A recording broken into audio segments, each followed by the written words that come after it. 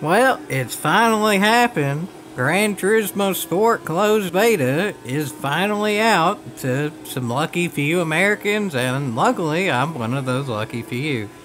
I don't know what percentage of the total people who signed up actually ended up getting in, but there still seems to be quite a few people who have it. But luckily, I'm one of the few who did, so I figured I'd go ahead and give my first impressions. To start off, well, just look at it. It's pretty. It's possibly the prettiest racing game I've ever seen. Drive Club looks real nice, but I think this actually looks better. Drive Club for a long time was considered to be the best looking racing game, but this, as just a beta, I think all in all, already looks better.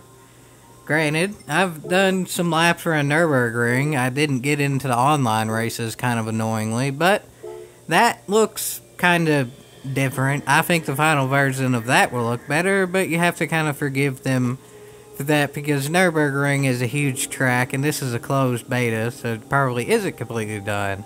I'm honestly surprised that the whole Nürburgring is actually in this. I would have figured they'd have like GPD or GPF or something, but I really wasn't expecting the whole one. It's pretty cool to race on it. And, well, speaking of tracks, there's this too, Bristol Motor Northern Isle. This is Bristol Motor Speedway.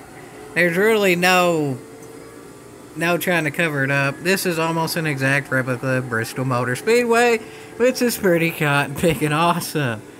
And, well, I'm showing this as the background because this is a comparison of three different Group 3 cars around here.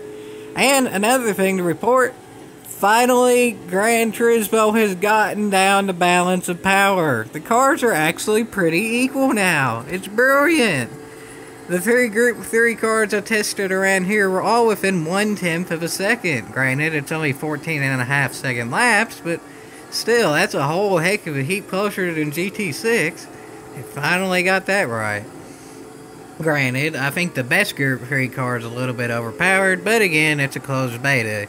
You can't really fault them for not getting one right out of the many there are. If you were lucky enough to get the Mercedes AMG Group 3, that seems to be the best one. But through the three that I have, the Jaguar, the Corvette, and the BMW, then those are pretty equal.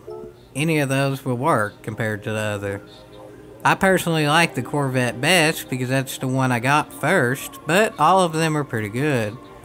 Another note, speaking of how the game drives, well, it drives like Gran Turismo. I guess some people say it's arcadey, but I've never played a full-on 100% simulator that no one denies is a simulator. So to me, GT games are still the best simulator game.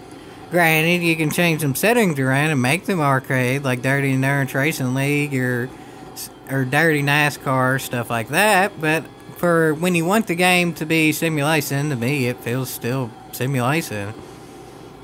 I mean, just for this, for example, it's pretty much how you would run a short track. It's fast in, slow through the middle, fast out. It's not like a arcade game where you like wall ride or you don't have to slow down on a short track or something like that. There's a legitimate skill, even for an oval. It seems to be a pretty good simulator in my opinion. And another thing to talk about how it does simulation, I'd say even the car sounds are well simulated now. That's one of the pet peeves of Gran Turismo games too, is that they didn't really get the car sounds too right. Granted, some of them sounded really incredibly awesome, and people should probably get over that they can't get all of the 1,200 whatever cars right. But as of this game has still quite a few cars, even for a beta. I think it has like 30 or so unlocked. Unluckily, I didn't get it till wave 2, so I only have like 6 unlocked, but still, even for what there is, they all sound good to me.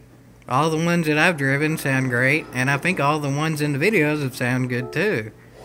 For those of y'all who haven't seen other GT Sport videos, then definitely watch other GT Sport videos if you don't have it, because there's quite a few people who got it in the first wave who's broadcast too, and then you can see all those times. And, well, I'll go ahead in a bit. Again, I can't really do it to where it's live feed and then me talking into it because my internet can't handle a microphone. But this is still much better than Gran Turismo 6 in terms of really ease of everything, really. The game feels better, it looks better, it's easier to record, and it's just... This is definitely the next generation. GT6 felt like GT5 2.5, pretty much. The final update to GT5 was like 2.1 something, and 2.0 was the final big one. GT6 was really a final update to GT5, adding in all the newer cars that didn't get in the game on release because they weren't out yet, and they added a few more tracks. This feels like a completely new game, and it's not even over yet. So that's pretty great, y'all. That's pretty great. GT Sport, I can already tell, is going to be a good game. I don't think there's going to be any worries about that. This game is actually going to be a success. GT6 had mixed opinions, but I think this, all in all, is going to do really good. And I can't really think of any one thing to nitpick right now. GT Sport seems to be the real driving simulator. It's finally back. It's not just kind of a hold along until the PS4 version like GT6 was. This is a true game. Granted, it's not going to have all the cars, but think about it. A lot of people say the best Gran Turismo game of all time, for its time, was Gran Turismo 3, and that had the least cars of any full Gran Turismo game. And a lot of people say it's the best game for the time, because when it came out, it was the best looking console game there was. And look at this.